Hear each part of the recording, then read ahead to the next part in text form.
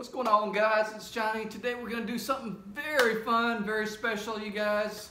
We're going to be setting up, and you guys haven't seen this from me. This is going to be new for me. So we're going to be setting up a very special tank today and setting it up in a very special place. So let's get to it. Let me show you guys what we're setting up here. We're going to be setting up a 60-gallon tank. It's going to be, as you can probably tell from the title of it, it's going to be an African cichlid tank. Now, African cichlids are a wonderful species of fish that you can enjoy years from. I mean, they start small, they get, you know, a lot of them get pretty big, but we'll get a different cross-section of a bunch of different species, and we'll show you as they progress. But first, you know, let's set this thing up, and let's get started from there. But let me show you the room that we're going to put this in, and show you why we're putting it here and what we're doing with it. So let me give you a little perspective of the room and what we're doing here. So this is the living room as you walk in. People will be sitting here in the couches and stuff, obviously. There's the little nook, there's the door to the backyard. And as you're sitting here on the couch, right, you can, you know, you watch TV, or there's a nice little well set in area right there. It looks like it's specially made for an aquarium. Obviously, it's probably not. Maybe a nice inside the wall bookshelf would be good there or whatever. But for me, that's a perfect spot for an aquarium. So that's where we're going to put it. So I got this aquarium here from the PetSmart deal. It has a nice stand right here, a nice black stand. It looks pretty classy. You know, if it's in the living room, it's got to look nice. We'll cover all those cords up and everything. Oh, right here, let me give you a quick update. Check this out. This is the aquaponics setup, right? The aquaponics setup. That's a quick update. It is doing really well. The fish, the betta, is providing nutrients to the plants. And that peace lily, check this out. Boom, it's actually flowering up. So you know that setup is doing quite well, right? So fish powered, going to the plants, and that's the whole aquaponics thing. But I was supposed to give an update on that. I might have or not, but there's a good update. It's doing fantastic. Plants doing great, fish doing great, everything. Anyways, back to this tank. So what we're gonna set this 60-gallon, came from PetSmart, got a real good deal. You know, PetSmart sells some good quality tanks at a really good price when you catch them on sale. You can catch them 100 or 2, you know, a couple $100 off, whatever. Can't remember exactly what this was, but it was 60. It was like maybe 200 or 300 bucks, something like that. Got the stand. It comes with the lights, and obviously understand that the lights are probably the weakest lights you'll ever see. But that's the top to where the lights sit, and I'll go ahead and put that up at the end. But first, we're going to set this up. We're going to put gravel and everything in there. So understanding what you want to put in there is probably the first thing you want to figure out for yourself. All right, so understanding what kind of fish you're going to get, I guess that's the first step, is to, when you're setting up an aquarium, keep in mind what kind of fish you want. So in this particular case, African cichlids, they want a high pH, they want hard water, they want lots of minerals, they want a high temperature, and live plants are pretty much not advisable, since they'll just tear after them, and probably, in my experience, they just end up wiping out all your live plants, because they can just go and shovel in a whole, you know, mouthful of gravel and spit it out, because that's what they do. I mean, and it's cool, and I'll show it to you and everything. But let's go ahead and set this tank up first step at a time, right? Let's go ahead and set this tank up, and let's get started. All right. Step number 1, clean the tank. Seriously. So you can either, I mean, I wouldn't, like, you know, once you move it to where you're going to move it, I'd leave it. But if you had a friend or something and y'all wanted to wash out, you know, you could take it outside or inside, whatever, and just spray with the water hose or something and just rinse it out. But the easy way, the way I like to do it, is spray some stuff on it. Easy, safe and easy from API. It's safe. I mean, if you leave it in there, for the fish don't get hurt or nothing. So I spray some on the front, inside, wipe it with some paper towel, and you're ready. Okay, that's step number 1. And I'll leave all these links to all these products that I'm using in the description below. And yes, there's a lot of products you're going to spend money in the fish tank hobby, in the aquarium hobby, you know what I'm saying? It's kind of just the way it is, man. Anyways, I'll leave a link. You know, I'm not sponsored by any of these guys. I'll just tell you what I use myself. Okay, so first of all, I think that the best substrate, aka gravel, what kind of gravel you want to use. You want, the landscape's going to be, I'm going to use a lot of crushed coral because, as I said at the beginning, African cichlids, especially from Lake Malawi, what I plan on getting is the mbunas, and I'll explain, and I'll show you those as I buy them, right? I mean, when I buy them, not as I buy them, but they like a high pH, high calcium, high magnesium, you know, just a hard water type thing. So crushed coral is the perfect substrate for that. And I'm gonna take I used to do straight crushed coral, so I'm gonna put straight crushed coral. I'm gonna take a look and see what that looks like, mixed in with some big, huge rocks, right? African cichlids in general like rocks. So I'm gonna put some nice, pretty, good looking, I've got some good looking rocks here. I'll show y'all here in a second. But once I set the gravel down, if I need more, I'll go to the store and buy some more. I was thinking about mixing in regular gravel like I do with my other fish tanks that you guys are so used to. But we'll see what happens. Right now I don't have a mixture. All I've got is the crushed coral, so we'll see what happens. And I used to do it in the past, and I'll tell you what, that's one of the best substrates for African cichlids. You never have to worry about any pH problems ever again. Guaranteed. Or you get your money back. Whatever, I don't know if you get your money back or not. But anyways, let's go ahead and put some crushed coral in there, some substrate, and I'll show you what it looks like. All right, so a close look at that crushed coral is what it really is just little pieces, as it really says, it's pieces of coral that's been crushed. Now don't worry, we don't go with the bulldozer and grab a bunch of coral and start crushing it. From what I understand is the coral that's already dead, that's washed up onto shore, they grind that up. So whatever you want to believe, but I believe that it's done in a good way. Crushed coral also is a good source of calcium. What it is a calcium carbonate, basically. It's just a bunch of minerals, good calcium, good carbonate to buffer the water. It buffers the water, and it really stabilizes the pH of your water, so the buffering capacity is increased and you won't have to worry about pH crashes. Whenever I use this as a substrate, you don't have to worry about it at all. So if you have soft water, or even if you have hard water, you can, I would maybe recommend some sort of crushed coral in every tank. Maybe would I go that far? I don't know if I go that far. It's definitely a great addition to a fish tank if you have any problems with stabilizing pH. So, but we're gonna go ahead and put this in there and see what it looks like. All right, got a base layer of crushed coral. Honestly, the African cichlids will need more, either gravel mixed or more crushed coral. Preferably, if you look straight down, right, they do like to dig a lot. So I would say probably 1.5 to 2 inches above the line of coral and or gravel and or rocks. But we'll go ahead and take a look at what kind of rocks we're going to put in here. We got a good selection. Nice selection of rocks here. Lava rock's always a good one. Slate, some rainbow rock. This is a cool looking rock here. Also, let's take a look out here and see what we've got near the pond out here, near the mini pond. Don't get too excited. It's just a little tub pond kind of. So we got some holy rock. Yeah, holy rock is always good. That's a big piece though. I'll tell you what, that's for a big tank right there. Slate. Here's some slate. I think slate might be a good alternative here. Good option, I guess. Got some of this jade rock. It's not real jade, but it's cool looking. We can make a mountain of that. I'm gonna get this piece right here. Oh no, look. This piece right here. This piece looks good. Look at that.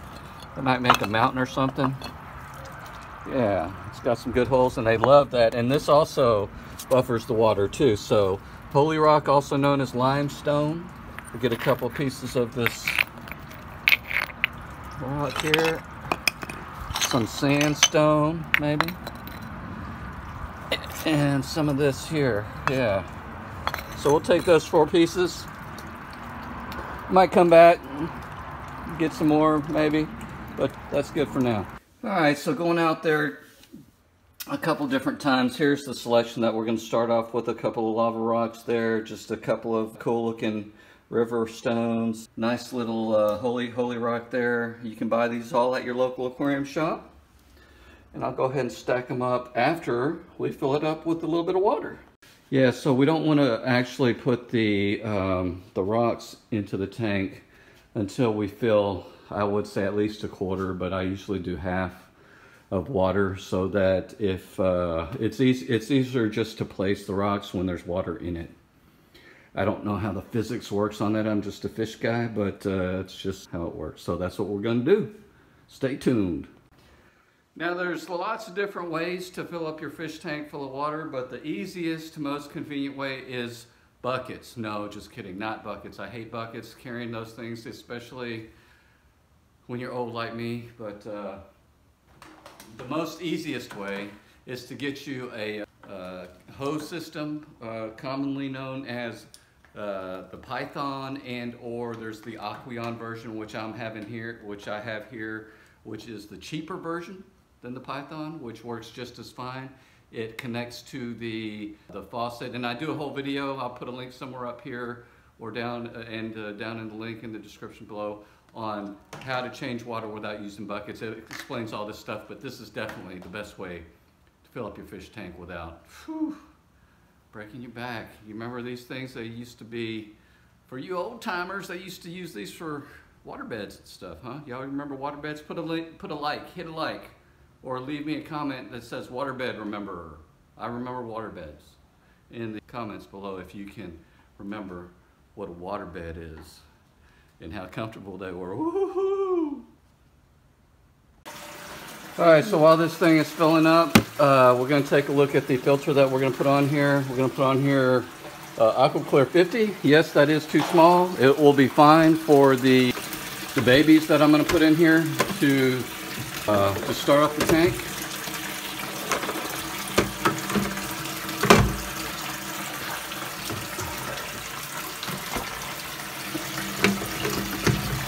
This is a used filter.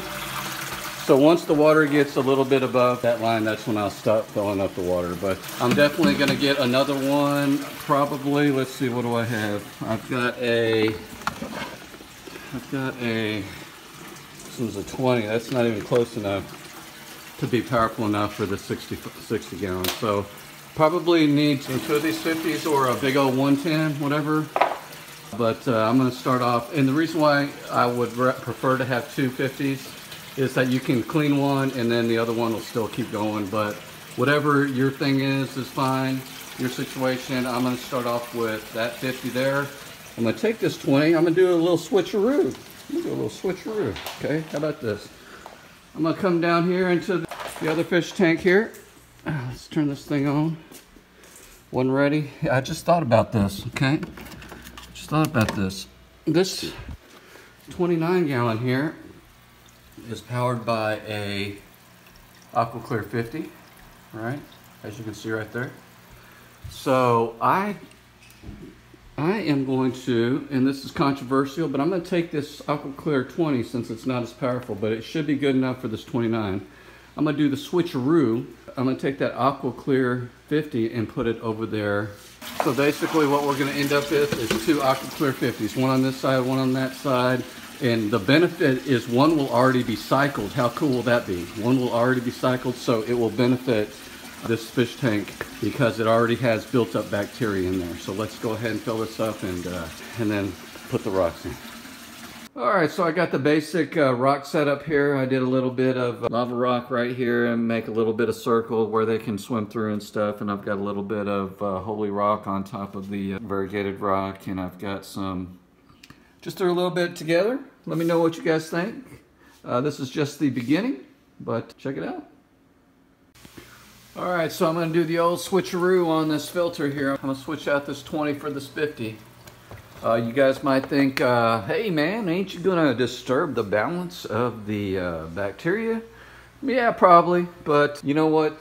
I think that with all the plants, look at that, and all the beneficial bacteria that this gravel bed provides that has not been disturbed in a long time. I think that the tank will get cloudy for about a day or two, and then it will clear up and everything will be fine. So let's see if I'm correct or if I just put this tank into an ammonia crash. What do you guys think? Leave a comment below. All right, so a major thing to take into consideration is that you would probably want one of these filter screens onto your filter intake, which is that tube that goes down, right, on all these, because even if you have small fish, they can get sucked up, but more importantly is for these African cichlids, they're going to be dirty. And all the poo and stuff, I don't want to get sucked up all the way into the filter. I want it to get kind of diffused. But anyways, for many reasons, I'll leave a link in the description below for these, is you do definitely want to have filter screens, because you don't want to change the filter media, you know, your filters and stuff all the time on your filters. So it's more of a it's more of a save time for you kind of thing. You know, use this so you don't have to change your filters but once every 3 months, you know, versus if you want to just once a month, right? So which one would you want to do? You decide. Anyway, I'll put this back on. All right, so one thing that we hadn't talked about yet is the actual heater, right? Do you need a heater? I probably don't. I keep my thermostat set around 75. You know, it seems to be okay for normal fish, but let me tell you something. African cichlids, okay? African cichlids like it warm. They like it warm. So what I would suggest, if you don't have your house at 78 or above, you get your heater. 5 watts per gallon. The 60-gallon tank, 5 watts per gallon. Leave a comment below. How many watts do I need? That's right. 300 watt. 300 watt heater is the answer. I bet you didn't know you needed math to do aquarium stuff. See, stay in school, don't be a fool. Anyway, we're gonna put this in there and we're gonna set it at, in African cichlids in general. Now, some like it warmer, some like it cooler, but what I'm talking about usually when I say African cichlids, okay, so everyone's gonna say, oh, this guy's wrong. What I'm talking about and what I'm thinking about is Lake Malawi in Bunas and probably Lake Tanganyika. Also, they like very high temperatures, very high pH, as far as I remember. But we'll find out. So I'm gonna install this to about 82 degrees. How about that, huh? Oh, you can't do that. Yes, you can. African cichlids like it hot. 82. Here we go. And I would recommend this particular heater. I'll leave a link in the description below or somewhere up here. I did a video on why I like this particular heater. But in short, it's because it actually shows me what the temperature is. Bam, without a thermometer. All right, so what comes with the kit is the tops, like I alluded to previously. But what really comes with the tops, which is the glass tops here that you can see. Okay, there's 2 of those, one for each side, right? One for each side here. I'll lay down these, one for each side, as well as the backsplash. I don't know if they call it backsplash anymore, but these go on the back to make sure that evaporation is at a minimum, or that jumping fish don't jump. And you definitely need, I would normally not use these with like community fish, but with this particular tank, the African cichlids, they are very strong fish, so they can jump. They have a tendency to be able to propel themselves very long distances. You know, one time I was sitting here and I was talking, and there's a fish that just jumped up and hit me in the head. Not really, okay. But they can jump though. They can jump, okay, so make sure you use this part here. And there should be 2 more things here. Okay, 2 more things. Of course, they got the handles. So I'll put all this stuff together, put it on the top, and we'll take a look and see what it looks like. All right, so we've put on the tops here. They're just standard tops, and centered the the little handles as close as we possibly could, which is fine. I mean, that's just normal. If it's a little over to the left or right, who cares? I mean, the handles are good. So tops look good. So the next thing we're gonna do is we're gonna set up the lights that they sent us. And I expect these lights to be very poor, to be honest with you, and that's why I bought these. Ooh. What was I talking about? Oh, hey guys, I bought these awesome Aquaneat lights. They're good for the aquarium. So I've always been a big fan of these, but we'll set up the lights that came with it first, and I'll show you what these Aquaneat lights look like afterwards. And there definitely will be a link in the description below. And I really do like these lights, but seriously, we'll put these on first. All right, guys, well, check this out. Look at this with the LED lights nicely plugged in. This is very interesting because I've totally underestimated the power of these LED lights. I mean, it looks pretty good. And understanding the fact that African cichlids, I did not plan on growing plants anyway. I think this would be plenty sufficient light for those African cichlids. Leave me a comment and see what you think. I mean, this is perfect because I thought it would be very poor lighting as far as I was accustomed to, but this looks good. So actually, we can save this bad boy for another 4-foot tank. There you go, for the lighting. A major thing that African cichlids need and crave is oxygenation of the water.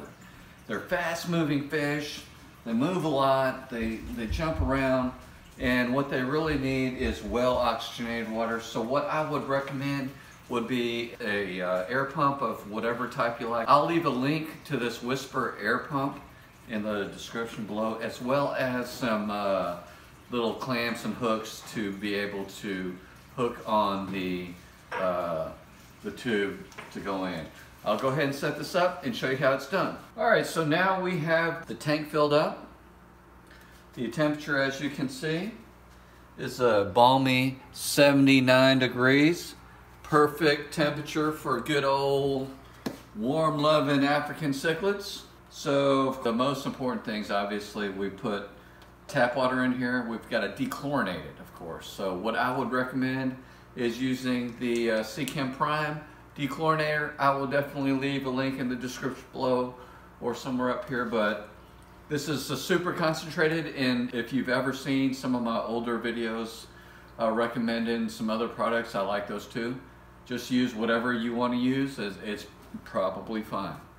But this one it costs more per bottle, but it's super concentrated to where you use less, and that's where you save the money. So for 50 gallons, 50 gallons, one cap does 50 gallons. I mean, for new tanks. So that's awesome. So I'm gonna do a cap and a half for a 60 and everything will be fine. All right, guys, so now we have the tank filled up, almost ready to go for our new fish. And I'm itching to get out to the fish store and get some brand new African cichlids. But the secret, let me tell you guys, the secret why you come to this channel and not any other channel, the secret to the African cichlid survival is, guess what? You're not going to even believe. Marine salt. I know. No one ever talks about this. Why in the world would you put marine salt into a freshwater tank? Guess what? African cichlids, like I've been hinting this whole time, high mineral content, high pH, high alkalinity. They love it. They love it high. So what the marine salt does for them is it introduces not only the salt, but the other minerals, like the trace minerals, the different type of things that African cichlids, and African cichlids, they're different from most other tropical fish, okay? They love the pH to be super high. I mean, like above 8, 8.3, 8.2. They love it super high. So This gives a good buffering capacity, and not only this particular brand, but any kind of marine salt, right? Any brand, doesn't matter. This has the electrolytes that the African cichlids like, living in Lake Victoria, Lake Malawi, Lake Tanganyika. They need a lot of different things that normally you wouldn't, normal community fish wouldn't particularly need. So anyway, having said all that, so we're gonna set this aquarium up. We've dechlorinated it. Everything is ready. I think we'll put a background on it later, make it look pretty, everything later. But to condition it for the fish, we're about to go get some fish and I'm excited. We're going to put probably, I would say, 1 tablespoon per 10 gallons of water. So 5 tablespoons, 6 tablespoons for a 60 gallon, 5 tablespoons for 50, etc., etc. So about 6 tablespoons, yeah, about 6 tablespoons for the 60 gallon tank here. Yeah. And you'll see that so that's about 6 tablespoons right there. And they love it. They absolutely love it. You're thinking it's weird, but I have lived through decades of doing this. And this is like the stuff that you're not going to see on the regular channels, right? Because they just regurgitating information. This is real deal here. So we're going to go and, yeah, we're going to actually go and get some fish. How about that? What do you think? All right, so we've got some really nice looking specimens here. I don't know if you can see them or anything, but we've got a good amount of blues and whites and yellows. One of these guys we got that he doesn't have a tail. I don't know if you can see him or not, but we got him and we're gonna try to nurse him back to health, okay? That guy up there, but these guys are looking real pretty and we'll check back with them. But we'll go ahead and let these loose. They've been floating for a while. We'll take our net. We're just gonna plop and drop.